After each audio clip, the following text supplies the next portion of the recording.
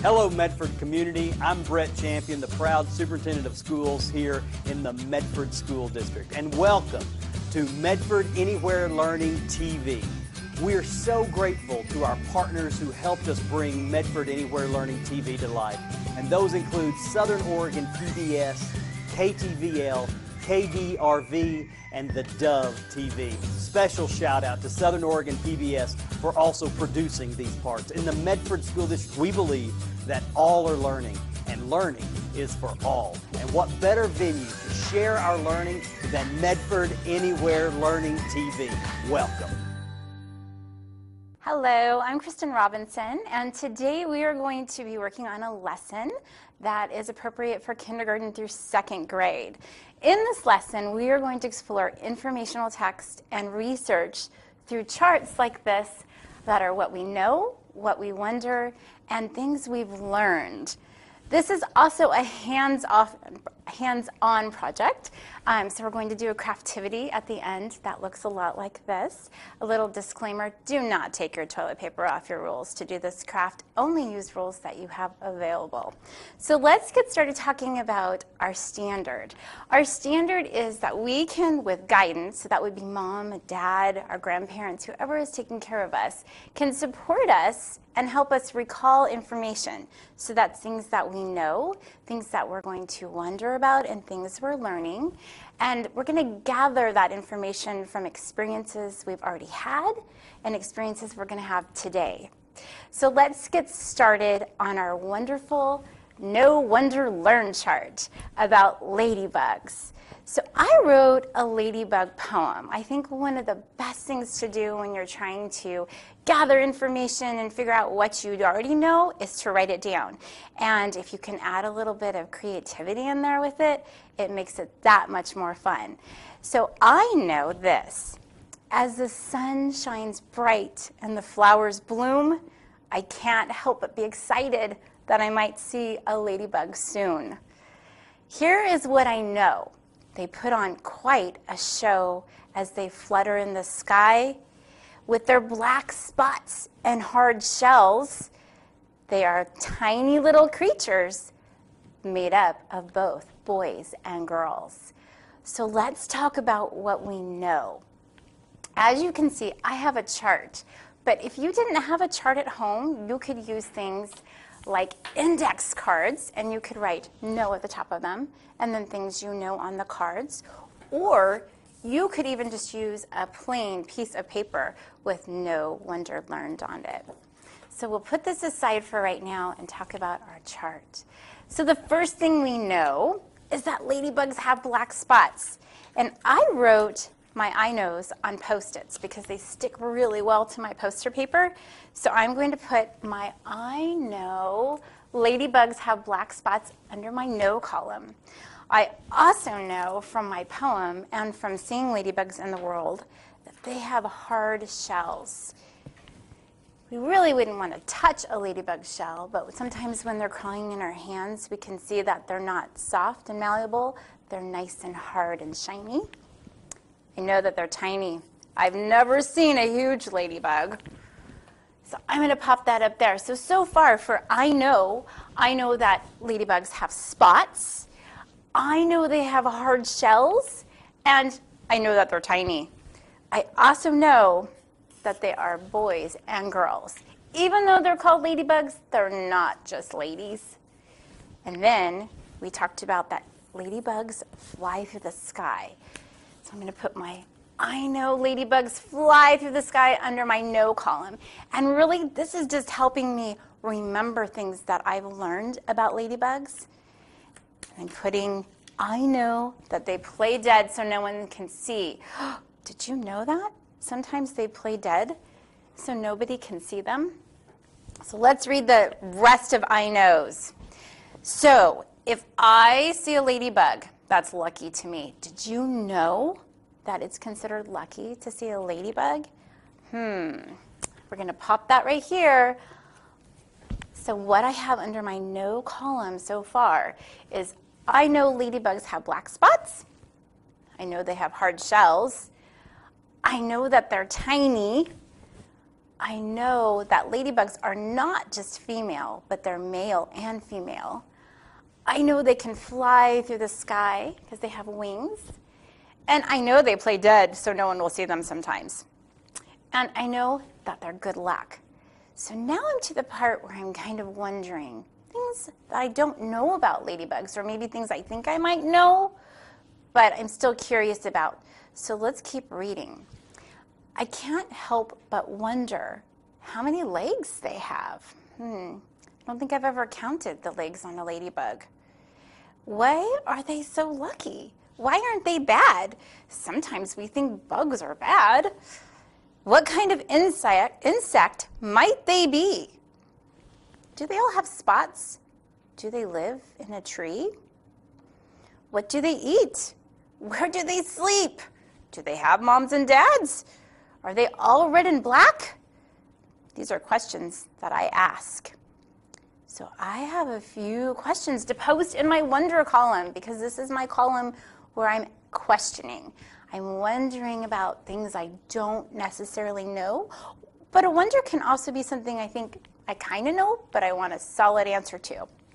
So again, I put all of my wonders on Post-its so I could easily put them on my chart. But remember, you could be writing these down on a piece of paper as you go.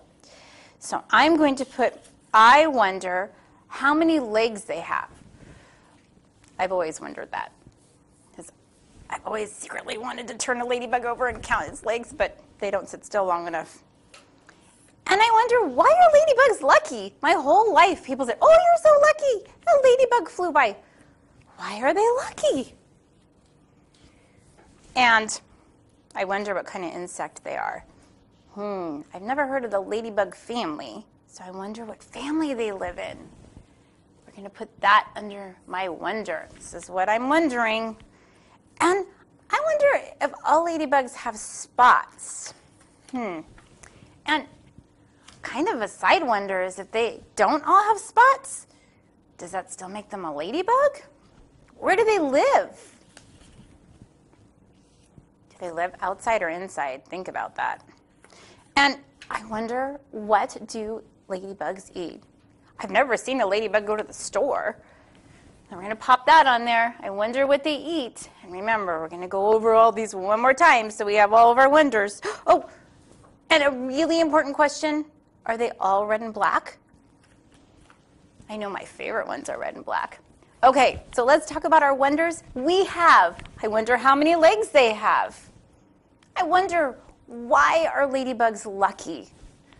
And I wonder what kind of insect a ladybug is. Do they all have spots? Where do they live? I wonder what they eat, because we know, like we said, they don't go to the grocery store. And are they all red and black? That's what I wonder. So now it's time for the learning part.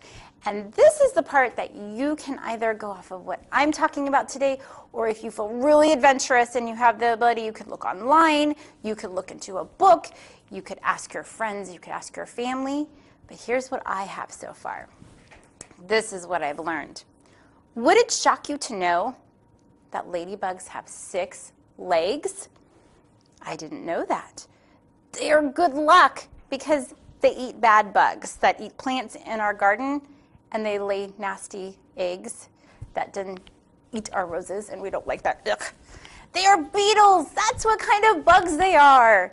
So they also sometimes have spots, and sometimes they don't. They are still a ladybug if they don't have spots. They live in trees. They live in shrubs and bushes and plants. They don't love to be indoors.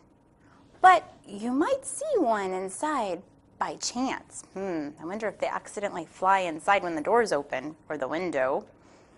Let's see what else we know. We have learned that they eat bugs, and as we said before, they drink water. They sleep when it's cold, just like a bear. They wait until spring is in the air. So we call that hibernating. They actually don't leave their homes until it's 60 degrees outside. So if you see a ladybug before it's 60 degrees, you're probably not seeing a ladybug. With 400 different types of ladybugs, their colors are mighty. Orange is often the color you will see.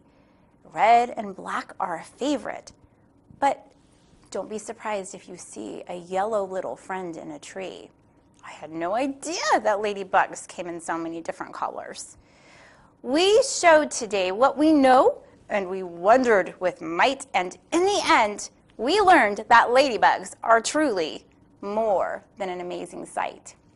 So let's put what we've learned on our chart about our little friends. So ladybugs have 6 legs. We learned that. Remember, we asked the question, I wonder how many legs they have, and they is the ladybug. The ladybugs have 6 legs. I bet they can move around really fast with that many legs. And then we asked, I wonder why ladybugs are lucky. That is something that I really didn't know.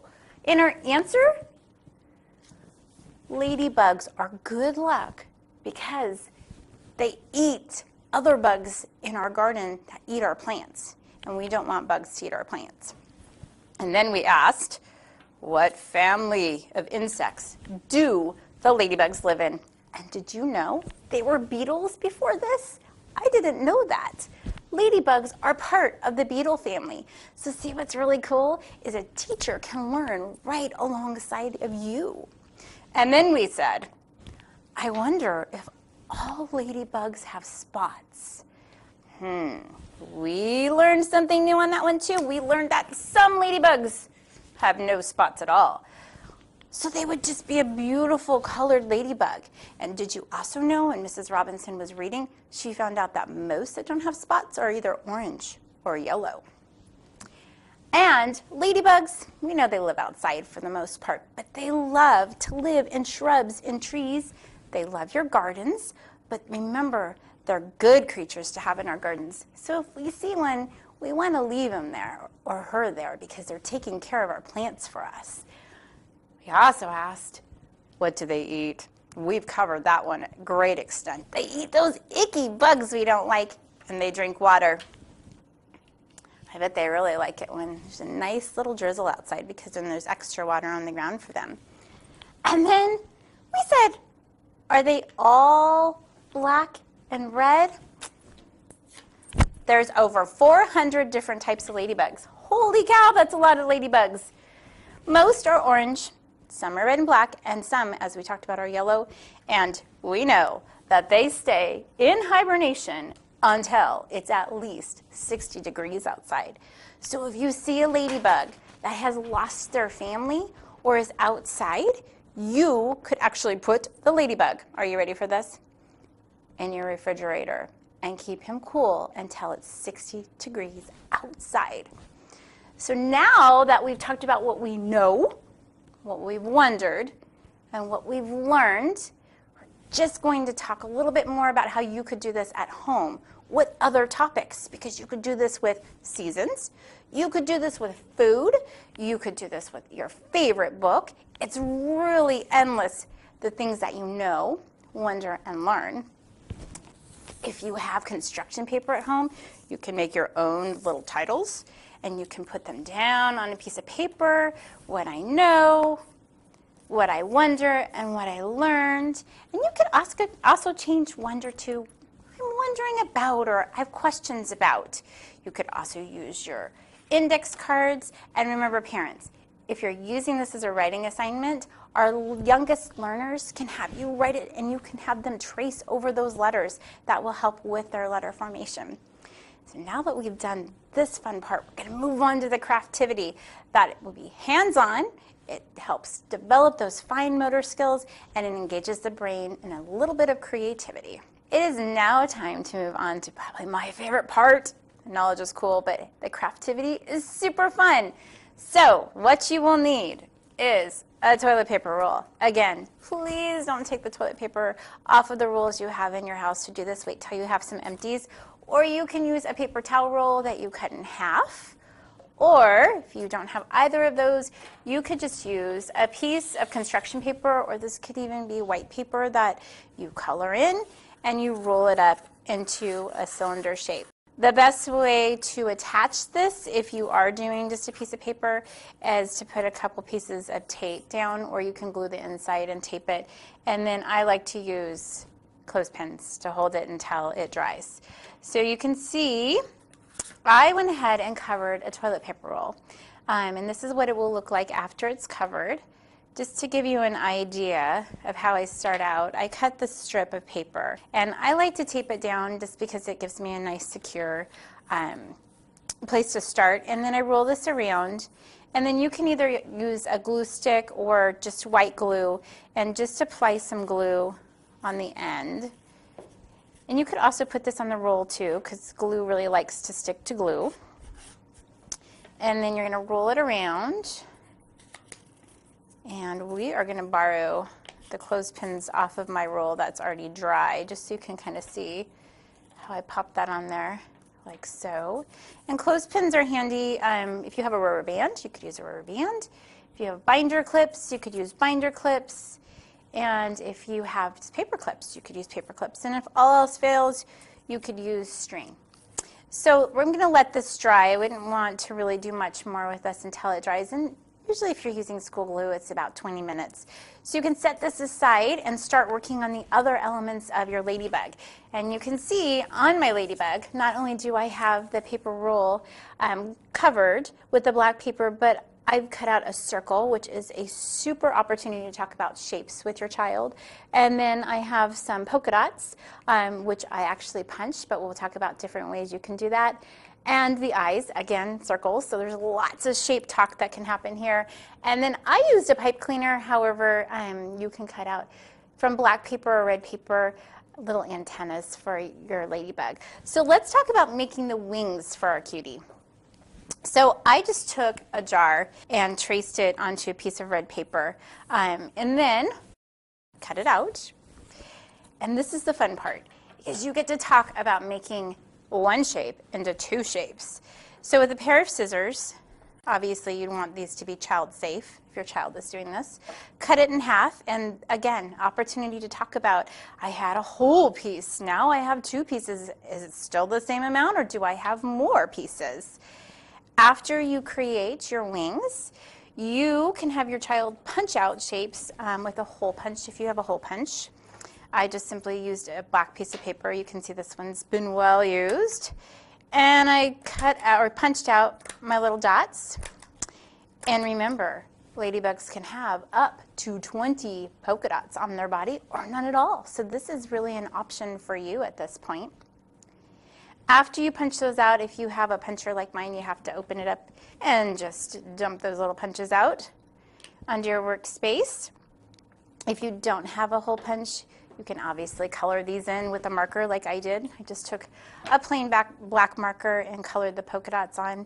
Again, excellent opportunity to talk about how many are you putting on that wing. Do you think all ladybugs have the same amount of dots on one side as the other?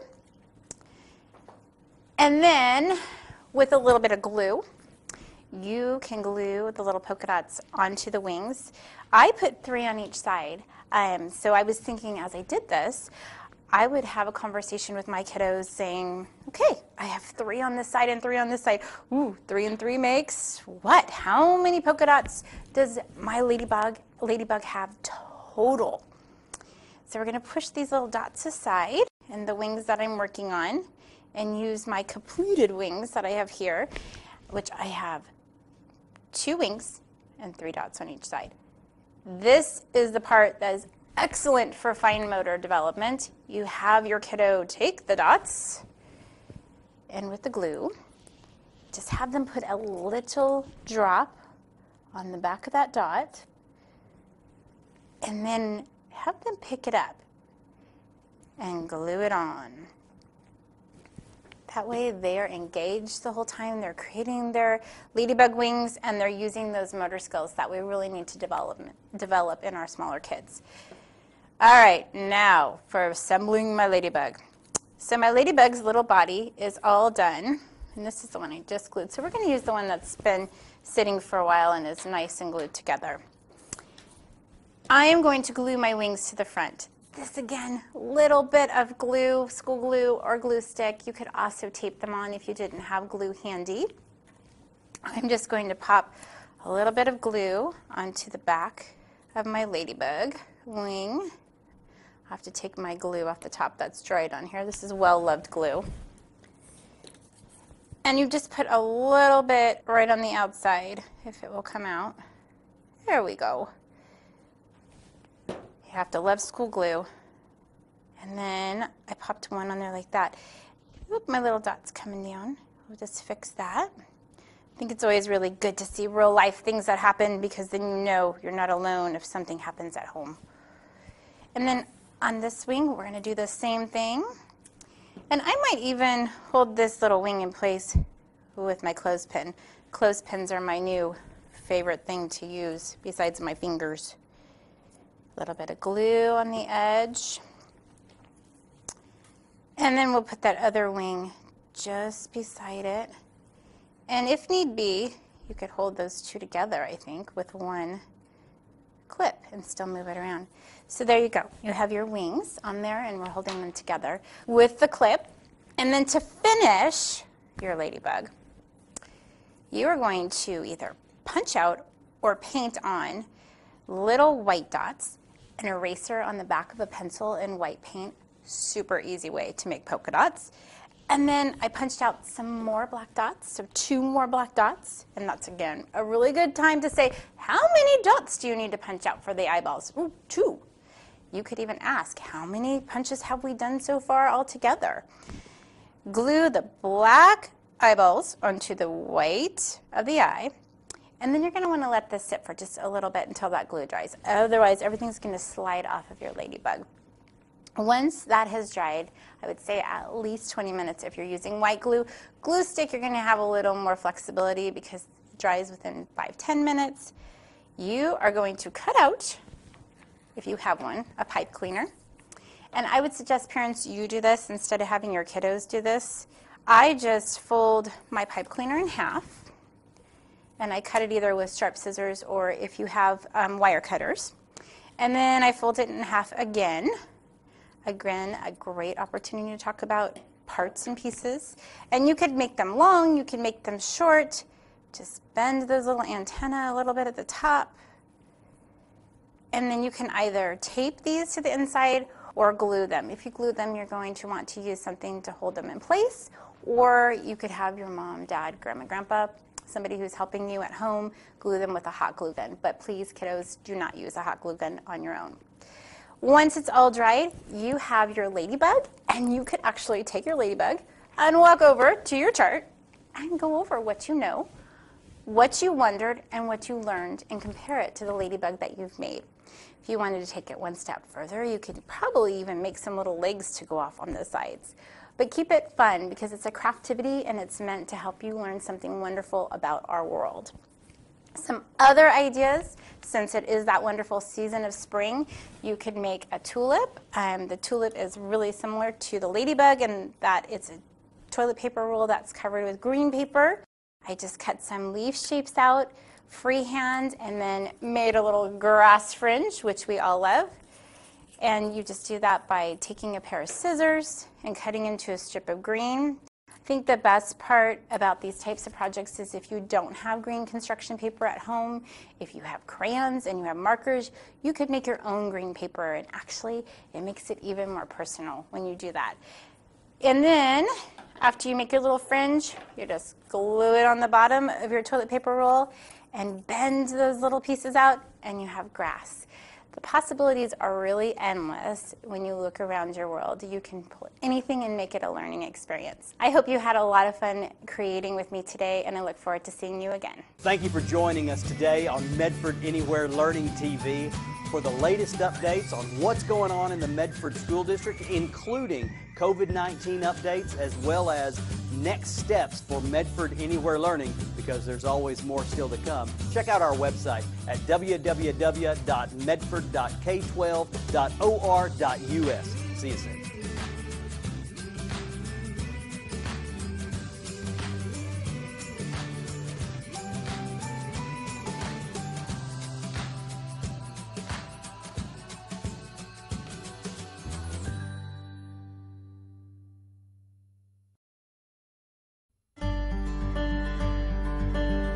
It's a big enough district, so you get all the support that you need from the different staff, from the coaches, from the administration. But at the same time, it has a sense of family. We all know each other. It's a small community in that sense. The environment at South Medford is one of the most positive environments that I've ever been in. You walk down the hall and you talk to your peers and you feel supported and you feel loved. It's a community-oriented place, not just teachers, but the community is involved in the education of children. And I believe that in this district, we work very, very hard together for a common goal to make sure that all children are succeeding at all levels and all diversity, and we try to incorporate as many things as we can and work together to make sure that children are going to succeed. My name is Gloria Pareto Robertson, and I'm the Oregon State Teacher of the Year for the year 2017. I teach kindergarten at Howard Elementary. The reason why I love teaching in Medford is that, especially here at Howard Elementary, we have such a diverse population. This year in my class, I have students that are Filipino and they speak Tagalog, and then I have some students that speak Spanish and they come from all different parts of South America. Our students really need role models. For our kids to see, hey, you know, that person looks like me.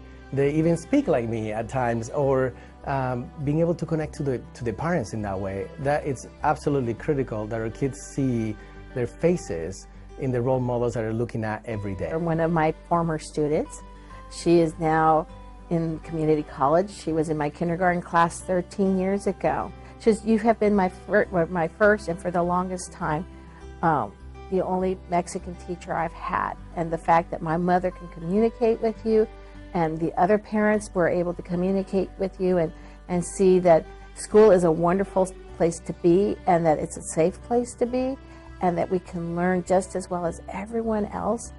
And so she wanted to come back and think about her teaching career here back where she started originally. 3 questions. My name is Ryan King.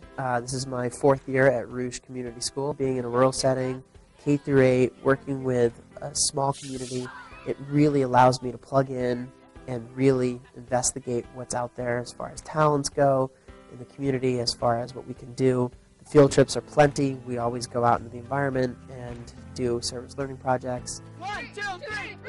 And what's great is this Pathways program that Medford has installed at the high school level. Working in a middle school, I can prepare them for that journey now.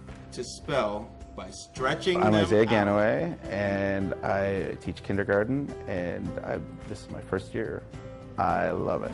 I'm having a great time. It's a lot of learning, but that's part of the fun of it too. The other kindergarten teachers took me in, let me be a part of the team, let me have input, which was fantastic for somebody who doesn't have experience, and they listened to me and let me be a part of the team. One of the best ways for teachers to be successful is when the students experience success. And you know, all the professional development that we do outside of the building is really important for us to sharpen that saw. But at the same time, the best professional development takes place inside the building. And when teachers collaborate with each other, that is just, we get so much out of those experiences. The support that you get from administration and from the other teachers is different than in all places. So you really want to check out the school and the school district that you're going to. I had a 10-year career on the East Coast, and when I made this move, I made it deliberately. I knew what I wanted, I knew what I was looking for, and South Medford had it. My greatest joy for teaching music is opening the doors for children and watching them go through it, and the smiles and the joy that they have on their faces when they succeed with something they had no idea that they were capable of.